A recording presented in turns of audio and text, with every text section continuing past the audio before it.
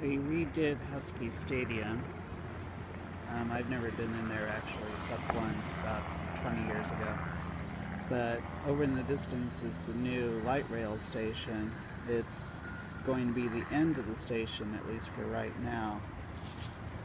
Over there, through the chain link fence, sorry, this is as close as I can get, is the UW Medical Center, which hasn't really changed all that much. There are new buildings off to the west side, but otherwise this is just about the same as when people left. Actually though, I think Bob Grieve, he may, and Diana Ammons, I think they may have actually been here before they added an extension to this. I honestly don't know when they completed it. Anyway, but that's our new light rail station for all the Husky people. Thank God they won't be taking all of our buses. Anyway, so that's about it.